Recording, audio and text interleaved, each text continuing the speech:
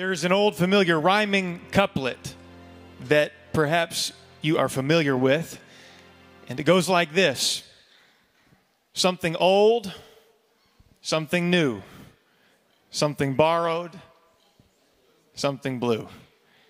Now this traditional rhyme, it details what a bride should wear at her wedding. She needs to have on her person on the day that she walks down the aisle and says, "I do," an item that is old, one that is new, one borrowed, and one blue. And there's actually a final line to the rhyme that nobody really pays attention to. I wasn't really aware of it, but for good measure, really has nothing to do with anything we'll talk about tonight, but we'll just say it anyway. The final line of the poem is, "And a sixpence in her shoe," which I would suspect is where we get the tradition of passing around an empty shoe at the reception or at a wedding ceremony to raise a little, pot of money for the happy couple, I actually toyed with the idea tonight of asking our ushers to collect the offering in one of their shoes just for the sake of making tonight's message memorable, but I passed. You're welcome. Now, in doing all of this, in a bride having something old, something new, borrowed blue, and even the sixpence in the shoe, if that suits her fancy, by having or wearing all of these items on her wedding day, the bride supposedly invites good luck to be with her and her husband as they embark on the journey of marriage. Some like to believe that each item brings luck to a specific area. And if you follow the rhyme's order, those areas are fertility, the future, their fortunes, fidelity, and finance. That's where the sixpence in the shoe, that's the finance one. But the rhyme, it actually has British roots. It comes from the late 1800s. That's when it's first recorded, at least to our knowledge. And in fact, it has been applied through generations of the royal family, among many others, of course. But even up until modern times, you can see the royals, they'll apply this old wives' tale, this old rhyme. In 2011, at the wedding of Prince William and Catherine Middleton, the bride, Kate Middleton, wore something old, Carrickmacross lace. Something new, a pair of diamond earrings given to her by her parents. Something borrowed, the halo tiara owned by Queen Elizabeth. And something blue, a small ribbon sewn into the inside of her dress. And you're wondering, why in the world are we talking about this? Now, all of this is interesting English folklore and a little bit of history. It's a quaint, familiar phrase pertaining to weddings, but none of it actually means anything. If you believe it does, I'm sorry to burst your bubble. None of it means anything. None of these items actually invite good luck to the happy couple. It is superstition at worst and a fun wedding tradition at best.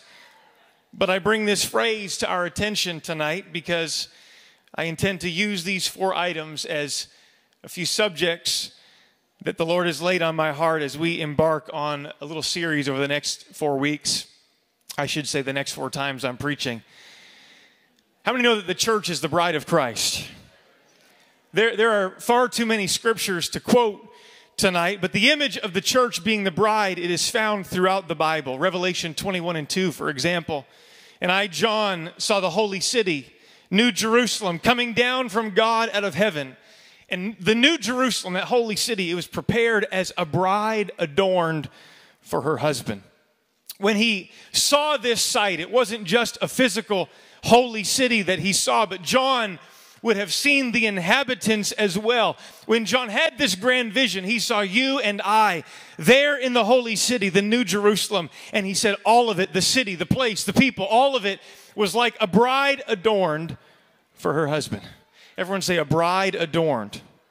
That will be our series for the next several times I preach in this pulpit. Let me say tonight, it is not uncommon for a bride to try to look her absolute best as she approaches her wedding day. Of course, the bride makes preparations. She gets the right dress. She picks out some nice shoes. She's going to get her hair done. She's going to get all primed on the day of her wedding. And it's just all part of the process. The beautifying of the bride for her groom on her wedding day. And John said, when I saw the holy city, when I saw the inhabitants therein, I saw people that had made some preparations. They had adorned themselves for Jesus, the bridegroom, just like a bride would adorn herself for her wedding. They did not approach that day, approaching the Lord Jesus casually, John said, but I could tell they had made themselves ready. They had adorned themselves like a bride. And so again, we are the bride. Jesus, he is the bridegroom, and our relationship to him is like that of a marriage relationship. And if you are going to fully understand and appreciate this symbol, this type, this shadow, and this metaphor, you really have to understand what a traditional Jewish wedding looked like in Jesus' day. Now, in biblical times, if you were to go back 2,000 years and beyond, when a couple would have intentions of marriage, there would soon be a betrothal ceremony. Everyone say betrothal. Now, that's maybe a little bit foreign to us. It's similar to our modern engagement. But when we become engaged to one another, when somebody proposes to his bride-to-be and they enter into that time of engagement, it's not as binding as it was back then. When somebody was betrothed in Jesus' day in the Jewish tradition, there was actually a betrothal ceremony at that particular point. It was legal, it was binding. There were documents that were signed at this point in their relationship. Everyone say it was binding. The bride and the groom, they were considered actually to be married at this point. Again, very different from how we do it today. Although they did not live together from that point forward, neither did they consummate their marriage. And this betrothal ceremony, it is much like our salvation experience. We receive salvation when we are born again, when we obey Acts 2:38, and at that point we take on the name of Jesus. Amen? At that point when we obey the gospel and we receive God's free gift of his grace and mercy, we enter into covenant relationship with Jesus even now, despite the fact that we are not yet with him, despite the fact that we have not yet gone on to our heavenly home to be forever with our bridegroom, Jesus Christ. So after this engagement, we would call it, but after this betrothal ceremony in the Jewish tradition of Jesus' day, there was a betrothal period. And this time period, it lasted perhaps a year. And this is where the bride and the groom, they were actually separated until the final wedding celebration. So it all started with a betrothal ceremony, but it will end with a wedding celebration. But in between, there is this period of waiting. Now, the groom's responsibility during this time of waiting, this betrothal period, it was to go back to his father's house and to prepare a place for he and his bride to live. He would perhaps build an add-on to dad's family home, to where he had grown up, and that was his responsibility. And eventually, this bridegroom, he would return for his bride, receive her unto himself, and take her back home to the place that he had prepared. They would start their new life, and it was a beautiful moment of celebration and joy. The celebration was coming, but just not yet. There was a waiting period.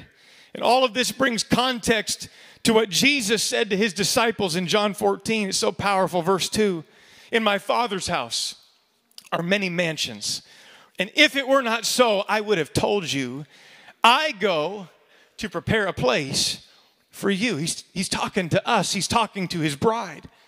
He said, I'm going to go away, but I'm going to prepare a place for you. And if I go and prepare a place for you, I will come again.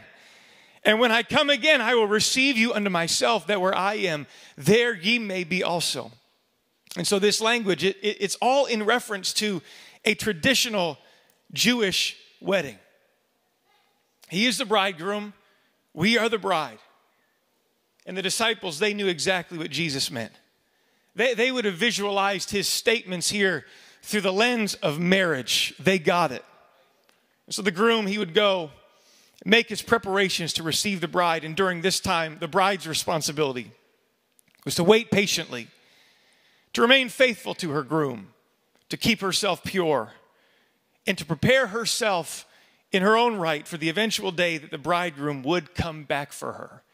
She knew it was going to happen. She anticipated it. She waited for it. And this picture of this betrothal waiting period when the bride and the bridegroom are separated, we see it throughout Scripture, but But one particular place, it's found in the parable of the 10 virgins in Matthew 25. And I won't go through the whole parable. You can read it. It's verses 1 through 13 of Matthew 25. But these 10 virgins, they would have been betrothed, and they did not know when the bridegroom would come. They knew roughly what the time frame would be, and they knew that he would at some point, but they just didn't know exactly when. They generally knew the times and the seasons, but they were not aware of the day nor the hour. And so the responsibility in the parable of these 10 virgins was to keep their lamps full of oil and just be ready. Everyone say, be ready. Their responsibility was just to get ready, because someday, very soon, the bridegroom was going to come back for them. And for the 5 that Jesus called wise in the parable, they did so. They were prepared. Their lamps were full of oil. They trimmed the wicks of their lamps. And it was at midnight that the bridegroom came. An hour that you wouldn't necessarily expect. An hour that you would think not. But that's when he came. And the wise virgins went into the bridegroom to the marriage. And the Bible says that the door was shut behind them. Again, this is not... I know we maybe thought that this was when they were getting married. They're already betrothed. They are already in covenant. They've already exchanged the name, you know. It's already done. This is not the betrothal ceremony. This is the wedding celebration. This is the final culmination and consummation. And it's a party, brothers and sisters. That's what this is talking about. And the Bible says that the door was shut behind them, speaking of the finality of the second coming of Jesus Christ. Once the door was shut, those other 5 foolish virgins, they came and they began to beat on the door and ask and beg that they could be let in. But he said, no, depart and be cast into outer darkness. The door was shut. I want to tell you that when the rapture of the church takes place, and when the people of God, the bride of Christ, is caught up in the air to meet him, and so shall we ever be with the Lord. Can I tell you, once that happens, it's all over. Once that event, the next great event on God's calendar, once that takes place, it is done. It is final. It is over.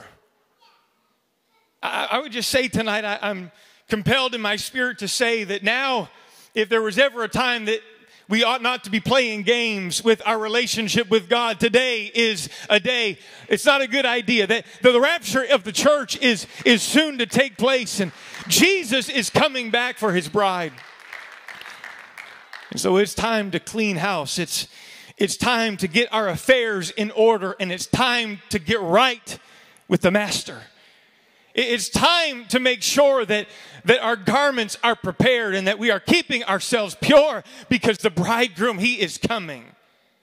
And this marriage mentioned in the parable, this final wedding feast, it was this large party, much celebration, where the bride and the bridegroom were finally united as one, never to be separated again. This is a picture of when we finally step into our eternal reward. And I got to tell you, it's going to be a party when we get there. There's going to be a lot of noise when we get there. There's going to be a lot of joy and jubilation when we get there. And we're going to be standing around the throne for all of eternity with our voices lifted, crying, holy, holy, holy is the Lamb that was slain, worthy to receive honor, glory, and praise and power. It's going to be a party. And I just have to say that the old song was right.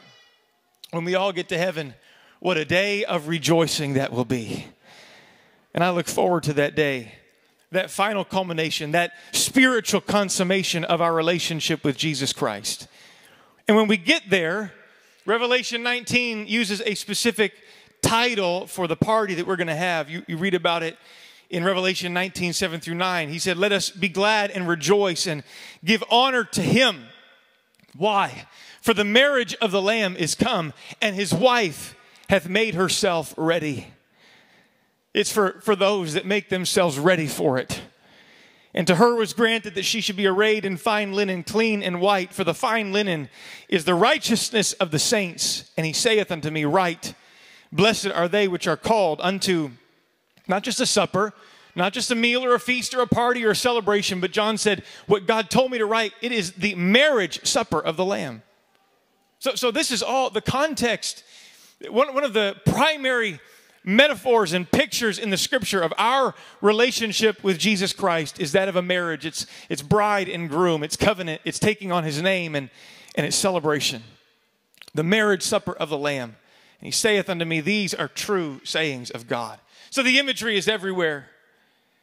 And as the bride of Christ, those who are in covenant with Jesus and looking for that great and glorious day of his return, we must make sure that we are prepared in the waiting as a bride adorned. The wedding feast is coming. The bridegroom is coming. And as we approach that day, we need to adorn ourselves with a few things. I would say, not an exhaustive list, but as the Lord has led me, so I present to you something old. You might as well say it with me. Something new, something borrowed, and something blue. You guys are really wondering what part 4 is all about, but anyway. Without these things, I would submit to us tonight that we will not be prepared. Without these things, we will not fulfill our purpose as the bride in the waiting period. And without these things, we might very well miss his glorious return. And so let's dive in tonight. As a bride of Christ, we must adorn ourselves with something old. Everyone say something old. The year was 1913 when a man named William Stanley, he invented the all-steel double-wall vacuum bottle and he stuck his name on it. Behold, the Stanley thermos. First brought to market over a century ago, 110 years plus to be exact. And since its beginning, this thermos has become somewhat of an icon, and it has become a symbol of the working man. Does anybody have a thermos that looks remotely like this in your possession? Anybody? They're probably family heirlooms at this point that are passed down from generation to generation. Now, the company historically has focused their marketing toward those who are in the workforce, those participating in outdoor activities like camping and hiking. In fact, as recently as 2012, the company is on record, Stanley, as stating that its products resonated with individuals like, quote, a 30-year career veteran policeman and, quote, a retired Army soldier. And so even in their own mind, their branding was directed to somewhat a niche market, if you will. You know, the working man, the outdoorsman, etc.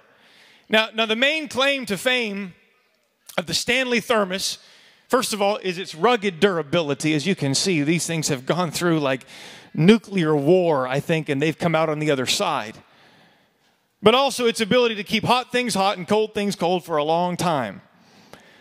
The Stanley thermos, it has seen minor changes to its design over the years, as you can see, but the insulating technology, the guts of it, the internal components first designed and patented by William Stanley in 1913, those have essentially remained the same since the beginning. Now, perhaps the most significant design update to Stanley's line of drinking vessels came in 2016, when the company took their steel double-wall design and they gave it a slightly different shape. They added some fresh colors, and voila, the Stanley Quencher was born. Now, I had to run down 2 soccer moms with lattes in their hands to get my hands on this. That's not true. I'm just joking. I ordered it on Amazon. Came to my door 2 days later. But they're quite the item, the hot ticket item, quite the rave. At least they were as recently as last year, still are in large part, I believe. But this product, the Quencher, the new and improved, the updated version of the Stanley thermos, it boasts a prominent handle. Ooh, ah. It has the ability to maintain a drink's temperature for up to 11 hours, they claim. And perhaps most notably, the fact that it fits inside of most car cup holders. We're going to give this away tonight at the end of the message to me. It's going home with me, actually. So, but at its core, it's the same Stanley insulating thermos. Perhaps you have noticed these Stanley Quencher mugs have ridden a wave of popularity in recent months, and if you haven't, no big deal. I'll tell you about it. They have become all the rave, as I've said, and the story behind their success is interesting to me because the Quencher, it actually didn't initially take off. It was around a year later in 2017 that there were 3 women with a blog called The Buy Guide. And these 3 women on their blog highlighted the product saying, and I quote, "Of all the insulated cups, this is the one, just trust." They really loved the product. In fact, there was one of the 3, kind of the ringleader, that first adopted it, gave it as a gift to the other 2. They all loved it. And then they made this post on their blog, Just Trust. And they passionately shared their feelings with all of their followers. And the interesting thing to me is that these women didn't even work for Stanley. They were outsiders, but they single-handedly helped to extend the reach of Stanley's brand to places where Stanley wasn't even thinking about. Stanley hadn't even considered the places that their product was about to go. They were still thinking that they were the brand of the working man. They were still thinking they were the brand of the outdoorsman. We have our niche, we have our lane, and we're okay to stay in it. Things are fine the way they are. But Stanley was about to tap into the 25 to 50-year-old female consumer market. And man, were they about to be floored by the results.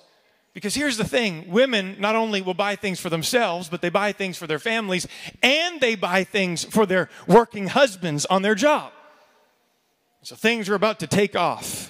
And take off they did. After this initial post, the followers of this blog, they started buying them up faster than Stanley was manufacturing them. It's interesting to me that Stanley's vision was too small for the demand that was coming. It got to the point where the Buy Guide, they had to put their money where their mouth was because they had championed the product and the company had run out and they weren't really willing to make these huge runs. And so Stanley told them, if you want some, you've got to place a special order for no less than 10,000 quencher mugs. And so there's a big risk involved, but they decided to go forward with it, and they bought 10,000 quencher mugs. The first 5,000 lots sold out in 4 days. The next 5,000 lots sold out in 1 hour. And after this, it became viral. Somebody just got blessed right over there. Praise God. Everyone say viral. On one social media platform, in fact, TikTok, the hashtag Stanley Tumbler has been viewed over 700 million times at the time when this article that I referenced was written. The consumer base became the biggest promoter after these 3 women in this blog, and the sales, they skyrocketed. And the quencher has driven Stanley's overall annual sales from $73 million in 2019 to $750 million in 2023. A cup. It's just a cup, I'm sorry to say, if you really like them. One product, the Stanley Quencher tumbler mug, more than 10 times their sales in just 3 or 4 years. And I found this story fascinating because nothing really has changed about the Stanley mug in the past century.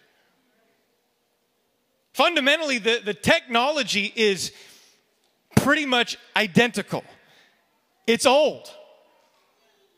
It goes back to 1913, and yeah, sure, they've changed the shape, and they've put a nice prominent handle on it, and there's a little bit of rubber involved, and all that kind of stuff. They've added some fresh pastel colors, but at the end of the day, it's just a really well-built steel-insulated cup from the early 1900s. The product that they have had from the beginning is a great product. It's always been a great product. But the problem with Stanley is that they were content to just cater to their niche. And they didn't seem to care about putting their product in front of a new audience. Maybe they just thought, well, it probably wouldn't appeal to them. We're the working man brand. One of the 3 women from the blog, they actually said this, and I quote, Stanley had been a company only producing occasional use items. They were making items for people's camping trips. You don't do that every day. For their tailgating parties. And we told them, we said, this cup is a daily use item. This product you're selling, it is an everyday, all-day item. And to Stanley's credit, they have leaned into this brand shift, embracing new marketing techniques, and they have ridden the wave of success, all with a really old product. They didn't need something new. They just needed to take something old that they already had, and with a fresh excitement, with some fresh passion, in this case from somebody from the outside that just happened to come across it and loved it, their job was to share it with the world again. Share it with the world again. Somebody say, something old. Tonight I want to talk to us about something old that we have in our possession as the apostolic church, and that is the message that we preach. The message we preach is not a new message. It's an old message. It's a very old message, but it's still a relevant message. It is not a niche message for a select few, but it is a message with broad appeal for whosoever will. Let me tell you about the gospel of Jesus Christ. Let me tell you about the cross of Calvary. It goes back not 100 years, but 2,000 years, when the God of all glory robed himself in a human body and he lived a sinless life. He showed us what God's kingdom looked like. He healed the sick. Jesus restored the broken. He befriended sinners, and everywhere he went, he served others. He was the King of all kings. He was the Lord of all lords in a body of flesh. But he didn't come with pomp and circumstance, asking everybody else to bow down before him and make a big time. No, he served everybody else. It was an upside down. It is an upside down kingdom in the kingdom of God. And one day this man Jesus, he went to a criminal's cross where he died a gruesome death, shedding his innocent blood. But this was all in his plan. For it is that spotless sacrifice that has made a way for all the world to be saved. It's an old story, but it's still a story worth telling. It's an old story, but it's a story that still has the power to bind up the broken, and it's a story that still has the power to deliver the addicted and to heal the hurting, to save the sinner and to redeem the lost. The good news of Jesus, this story that we tell, this message that we preach, the good news is that he took your place, that he paid your price for your sin so that you don't have to pay it yourself. That is the gospel. That is the good news. That is the message that we preach. It's the only message that can redeem and save. It's the only story worth telling. It's Jesus' story. It's his life. It's his death. It's his resurrection and his soon coming return. I've just come to go on record tonight and say we don't need a new message. I understand it's an old message, but it doesn't need changing because the foundation is firm and the structure is sound. And I want to say that the core components of this message, they are still good, they are still right, and they don't need altering. Amen.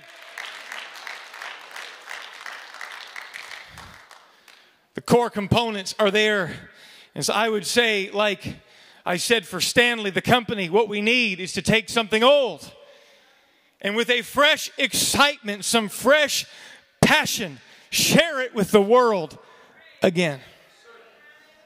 Lord, help us to not be content to just take what we have and cater to our niche until Jesus comes. But Lord, help us to have a passion to put this message, to put this story in front of new audiences. And Lord, I pray that you'd help us to lift our eyes to the harvest, for they are white and they are ready to harvest. And God, help us to understand that this message of salvation, it is to be preached in all the world, and it is to be preached to every creature, not a select few, not a niche, not a lane, but everybody. The message of salvation, I will hasten tonight, it's an old message. But we preach the same thing that has been preached from the beginning. It goes all the way back to the first day of church history. It's the first sermon ever preached, first altar call ever given. Peter was the preacher that day on the day of Pentecost. You can read about it in Acts chapter 2. But the question was finally asked, what shall we do? How are we saved? And the answer to the question, it has not changed in 2,000 years. If Peter said this that day, I will tell us tonight that if Peter were standing in the pulpit tonight, he would say the same thing that he said then.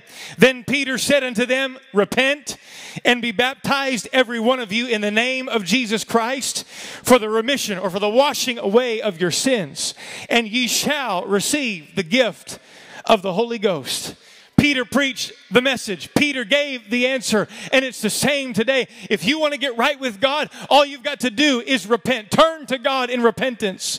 Be baptized in the only saving name of Jesus Christ. And the promise is that you shall receive the gift of God's Spirit. And he would go on to say that this promise is not just unto you. That was his immediate audience. But it's unto your children and to all that are afar off. That's you and me. And so we just preach the same message that Peter preached. We practice and implement the same gospel that the apostles practiced and implemented. And you know, the truth is, Peter didn't just make this up on the spot. It wasn't something that came from a committee. But this is what Jesus had told his disciples to preach in all the world. And just like Peter and all of the apostles preached it, we still preach it.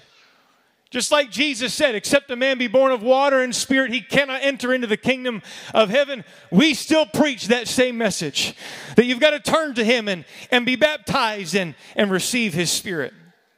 I understand today that there are some that are interested in preaching a different message. I understand today that there are those that are content to preach another gospel, but Paul had some strong words to say about people like that. Here's the deal. I'm not trying to come up with something new in the 21st century. I'm adorning myself with something old. I'm going back to the original.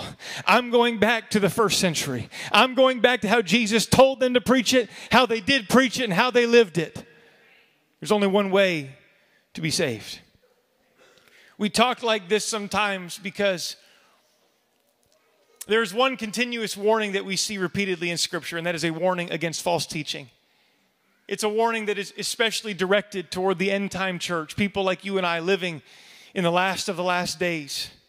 Paul said to Timothy that people in the end times would not endure sound doctrine. He said that they would have a form of godliness, but there would be no real power there. From such turn away. Paul said, that some will depart from the faith, that some will believe doctrines of devils. He warned us that people would be tossed to and fro with every wind of doctrine. Peter also, he said that there would be false teachers that preach damnable heresies. He's not talking about people outside of the church. He's talking about people in the last days underneath the banner of Christendom that would preach damnable heresies, which is just a fancy way of saying doctrines that will send you to hell. Damnable heresies. Jude sounded the alarm that the church should earnestly contend for the faith that was once delivered to the saints. We don't need it to be delivered several other times throughout church history. It was delivered once to the saints, and we should contend for that faith delivered. And even Jesus warned us as he was telling his disciples about the signs of the times.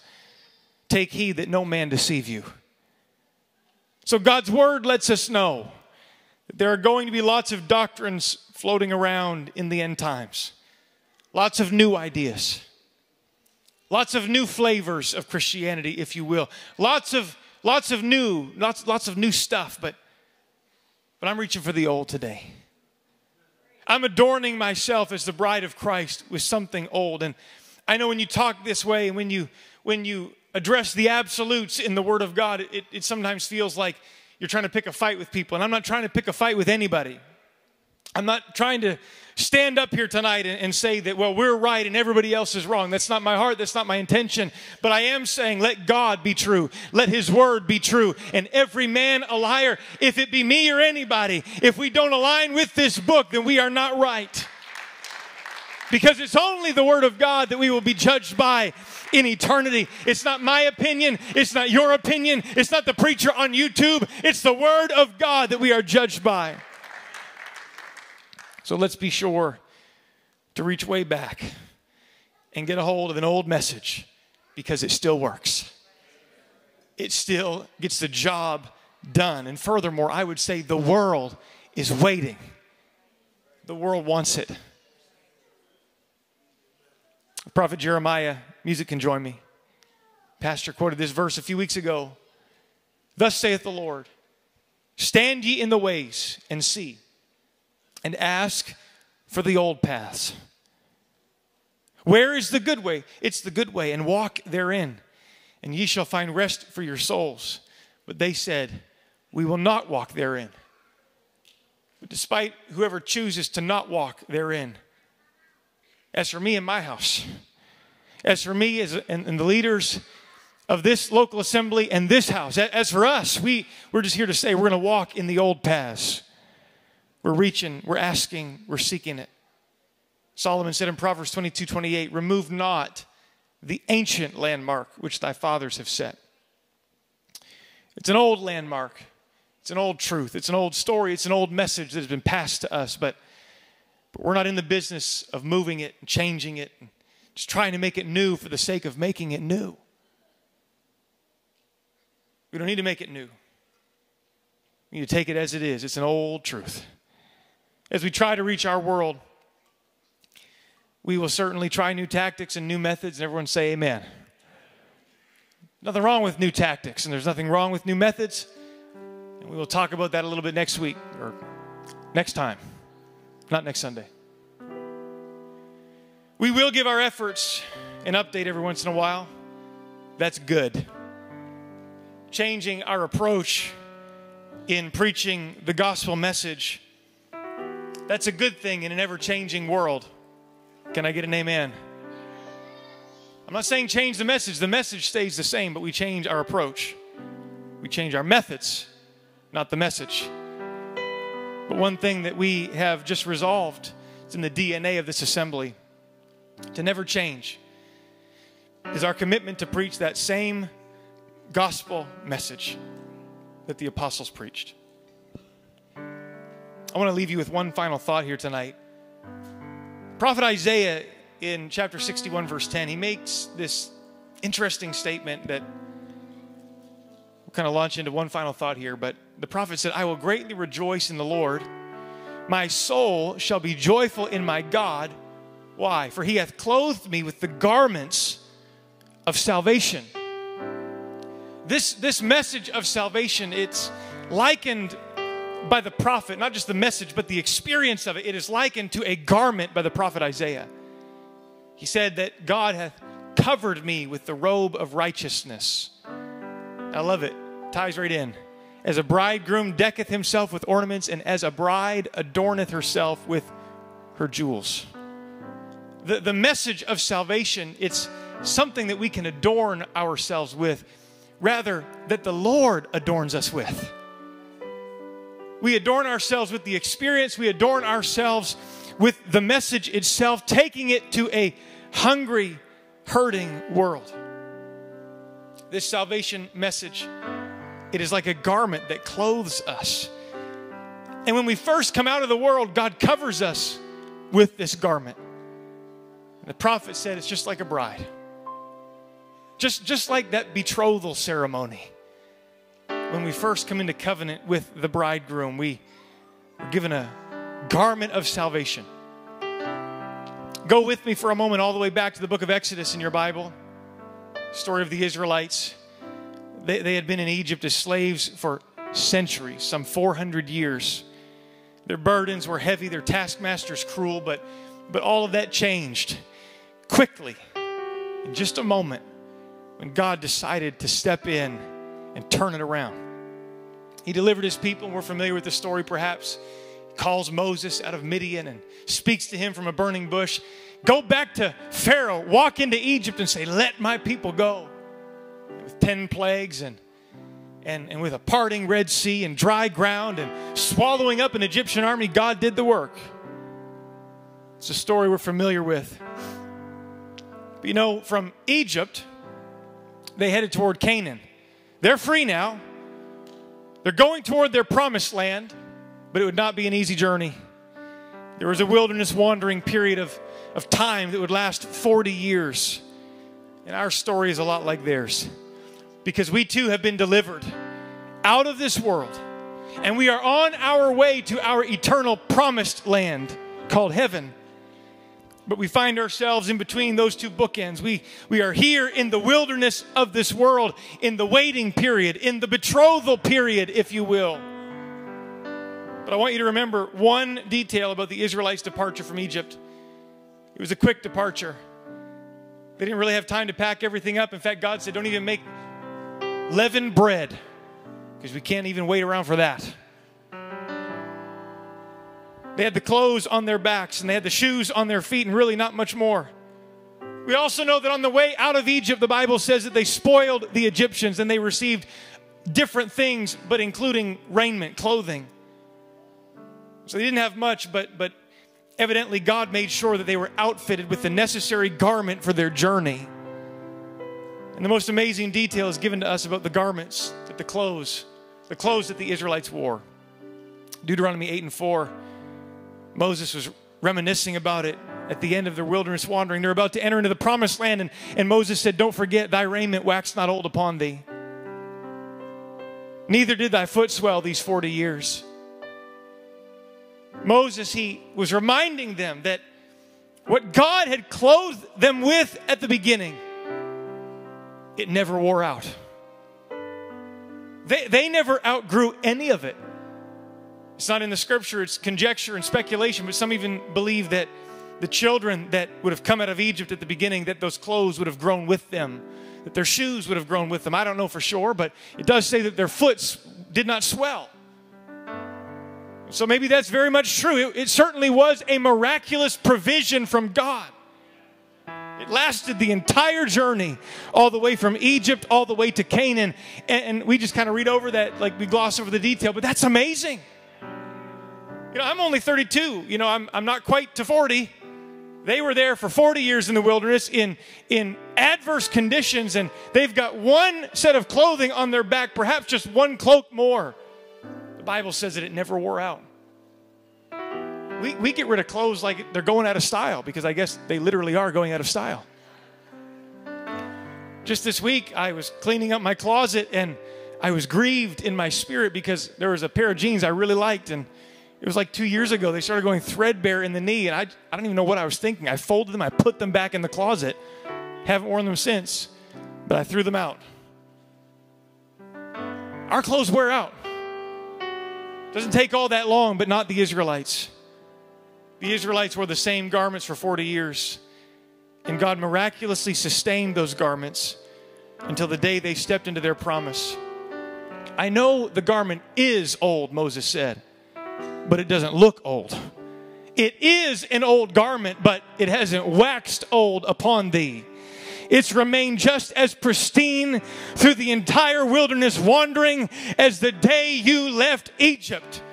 The Israelites didn't need to change their garments as they wandered through the wilderness on their way to their promised land. They were covered with an old garment, but the old garment went the distance. The old garment, it went with them all the way. It covered them all the way to Canaan land. And I would say to us that when we left Egypt, God clothed us, like the prophet said, with garments of salvation. He made sure that we had everything we would need for the journey through the wilderness of this world. And I want you to know that the garment of salvation will carry you on into glory land. This garment of salvation, it will take you all the way to heaven. It's an old salvation garment, prepared at Calvary, given to us when we were born again, betrothed to Jesus. But it has not waxed old. It has not worn out yet. I know that there are voices and there are people that would like to lift their voice and say it's an irrelevant message, it's an irrelevant garment, it's an irrelevant experience, it's not for today. Can we just tone it down? Can we just dumb it down? But I'm just here to say that the old garment looks just fine. Thank you very much. And I am very well pleased to wear it and to keep it and to go all the way with it. Hallelujah. We are not looking for a new covering. We don't need a new covering. The Acts 2:38 message isn't threadbare. It's not fraying at the seams. We haven't worn holes in the knees of its message. It's just as sturdy today as it ever was. And the church said, amen. Stand together with me. It's an old message. but with a fresh burden and with fresh passion, God would call us to share it with the world again. Again. The people of God, bride of Christ, don't forget to adorn yourself with something old. It's an old rugged cross. It's redeeming blood that flowed a long time ago. It's a 2,000-year-old story, yes, absolutely. But let me tell us, it is that blood that cleanses and covers us, and it has not worn out. It has not lost its power. It still reaches to the highest mountain. It still flows to the lowest valley. The cross, the gospel, it is just the same today. It is just as relevant and powerful today as it ever has been. Something old. Can we lift our hands here tonight? I feel the compulsion, the commission of the Spirit of God here tonight. I wonder if you can just lift your voice with your hands and just give into that for a moment and just say, Lord, let that fresh burden, let that fresh passion for an old message. God, I pray that you'd let a new burden for an old message rest upon me tonight. We have what this world needs. We have what this world needs. Hataya Ramondoye.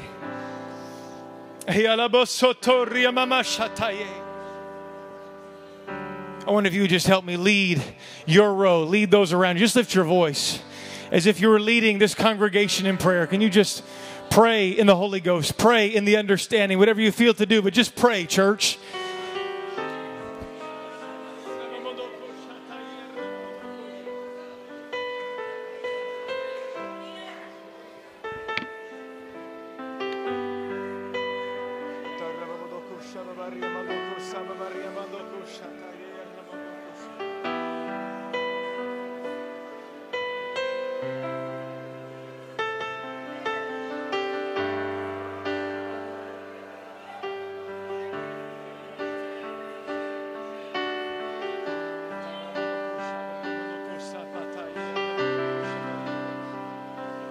Just keep praying.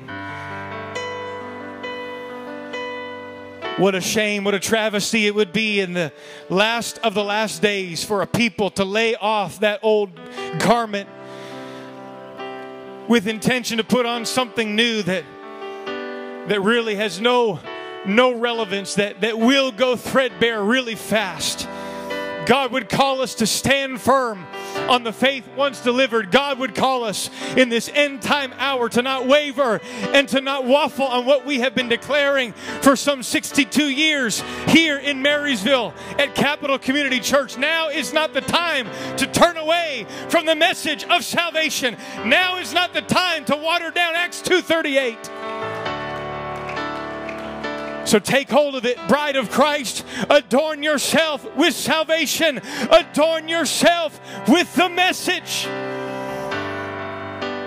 If you would like to make a commitment before God tonight, why don't we step out of our seats, come around an altar and say, God, I'm committed to an old message tonight. I'm committing my life, my voice, my future to an old message that needs to be declared to a world in need.